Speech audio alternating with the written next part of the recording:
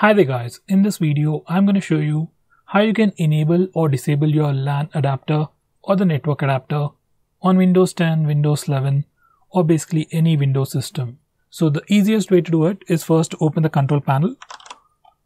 Now just search for adapter or adapt, just start typing and you will get the search results. Then click on view network connections.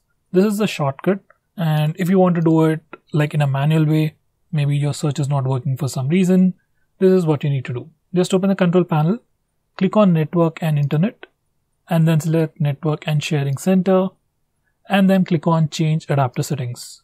Now from this network connections page, you can enable or disable the Ethernet.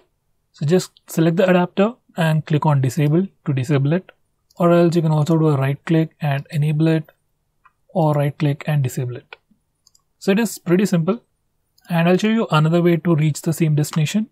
Just go to start, select settings. Now once again we have network and internet over here. Over here select change adapter options.